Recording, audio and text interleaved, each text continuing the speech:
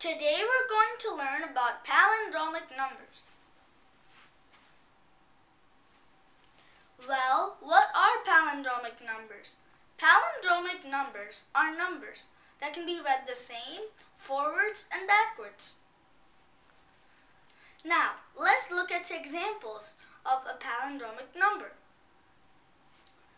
Our first example of a palindromic number is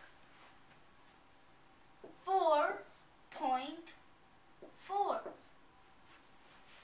Let's read it frontwards. It is 4.4.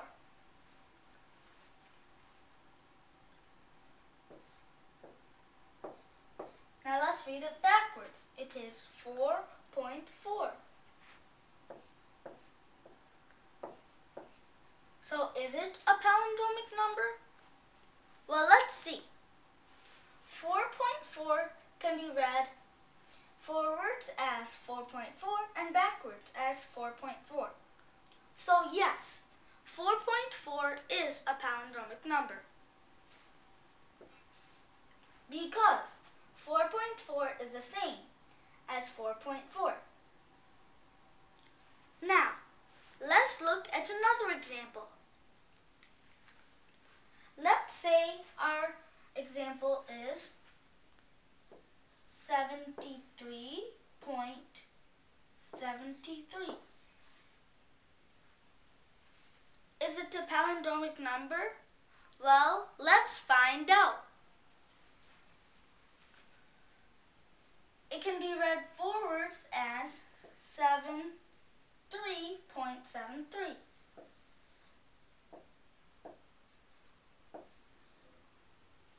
And it can be read backwards as 37.37.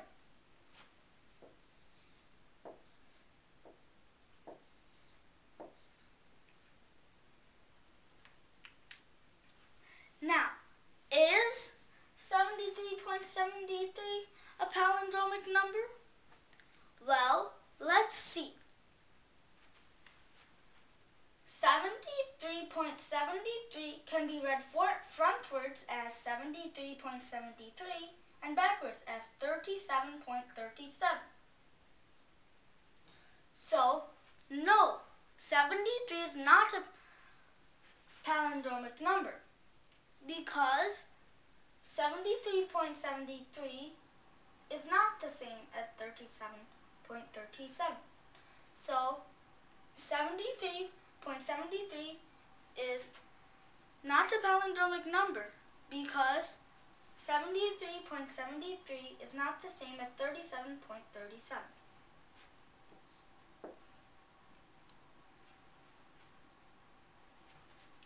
Now let's learn about how to find a palindromic number from a number.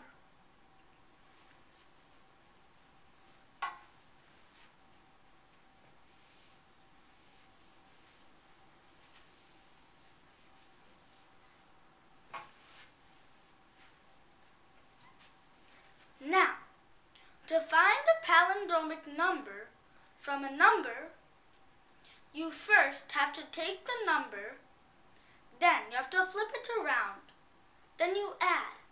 You continue doing this process until the sum, which is the answer to the addition problem, is a palindromic number.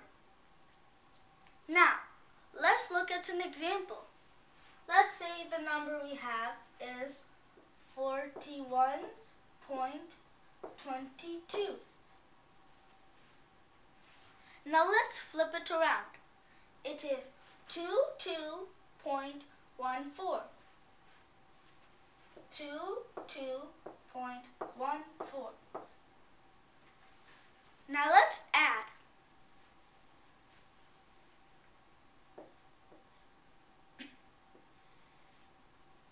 2 plus 4 is 6. 2 plus 1 is 3. 1 plus 2 is 3. And 4 plus 2 is 6. Now is our answer, which is 63.36, a palindromic number? Well, let's see. It can be written frontwards as 63.63 or 36. It can be written frontwards as 63.36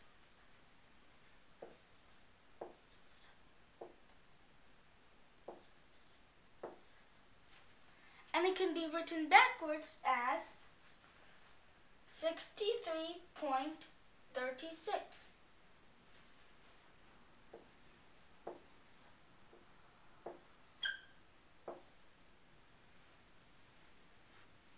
So, is 63.36 a palindromic number?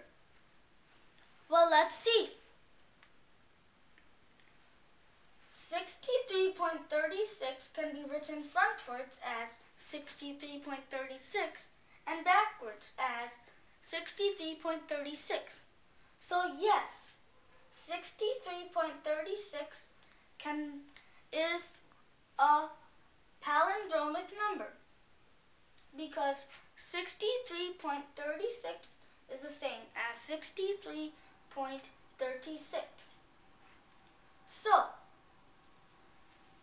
63.36 is a palindromic number of 41.22.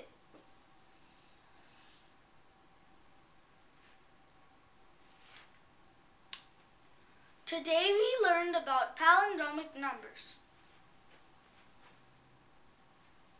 Thank you for watching this video.